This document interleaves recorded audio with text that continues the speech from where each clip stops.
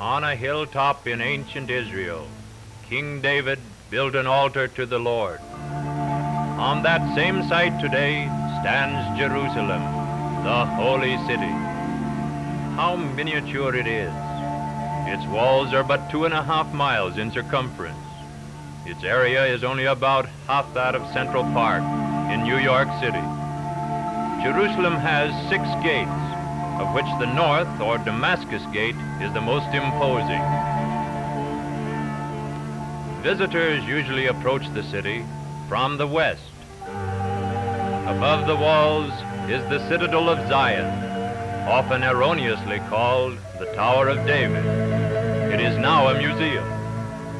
Let us enter the city through the west, or Jaffa Gate, or through the breach nearby, made to admit the former German Kaiser when he visited here in 1898, and through which General Allenby and his Christian army entered to take the city from the Turks in 1917.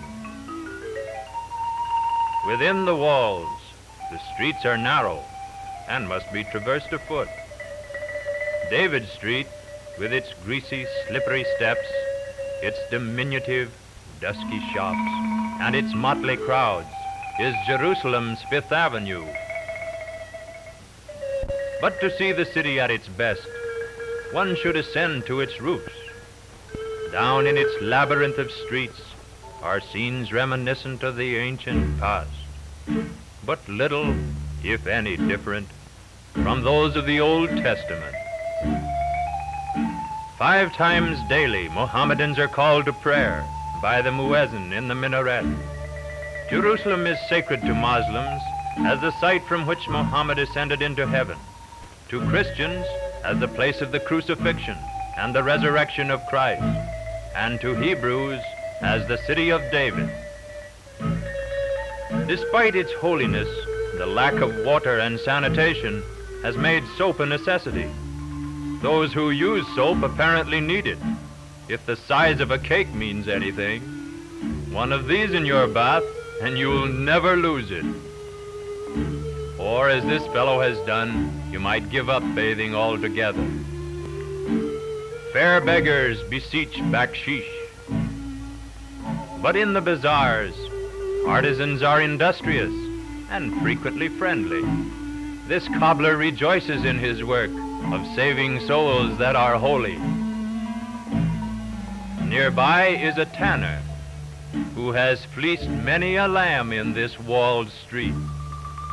When he tried to sell this skin to one lady, she told him to take that awful odor away. But being a clever trader, he replied, "Madam, it isn't the skin, it's me."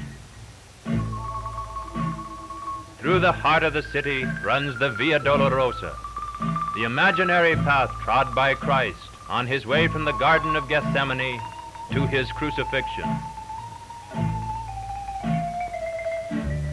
The busy streets are fragments of the leisurely, disheveled, dignified East.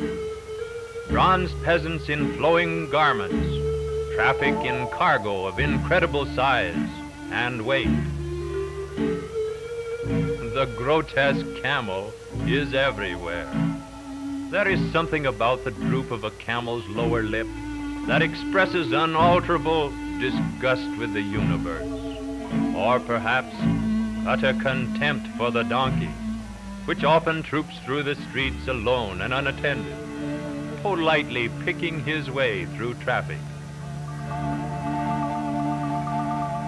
In the spring, thousands of oranges are brought up to Jerusalem from Jaffa, on the Mediterranean coast, 55 miles away.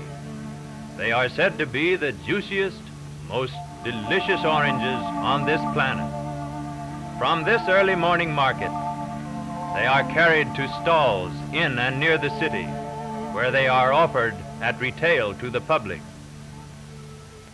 From the blossoms of these same oranges, bees obtain the fragrant nectar, from which orange blossom honey is made. As a result, Palestine once again gives promise of becoming a land flowing with milk and honey. Jerusalem is said to be the only place in the world where copper utensils are whitened and where workers are constantly employed, keeping them white. First, the vessels are polished in this primitive fashion. Next, they are washed in a solution of silver nitrate, common salt, and cream of tartar.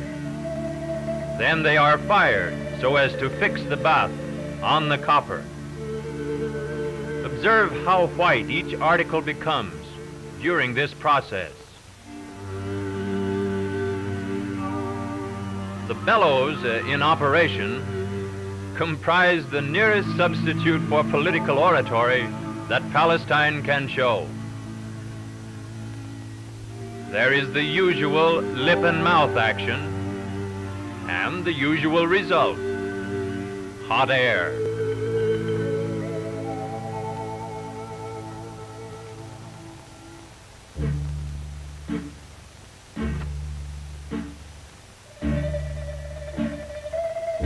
But here the silvery tongue is practical, for see what it has done to drab reality. The Dome of the Rock, almost as sacred to Mohammedans as Mecca, is built on the traditional site of the Temple of Solomon. The last remaining wall of that temple is revered by the Jews, who use it as a wailing place. They resort here daily to pray and to bewail the fate of their temple and their race.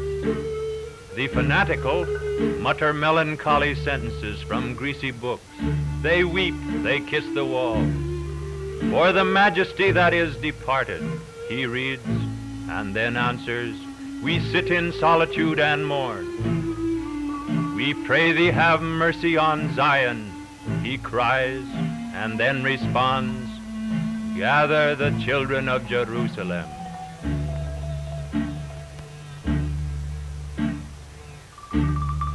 Jews, Mohammedans, and Christians, flocking to the holy city, are alike in their sincerity, in their devotion, in the spirit of sacrifice that leads them on their pilgrimage. They seem such earnest, devout souls, seeking something that is higher than themselves, a city set upon a hill. Jerusalem today is set upon several hills, for the new city growing up outside the walls is modern, sanitary, and 3 or 4 times larger than the city of David. With its new hotels, Jerusalem has become one of the world's most inviting, as it has ever been its holiest port to call.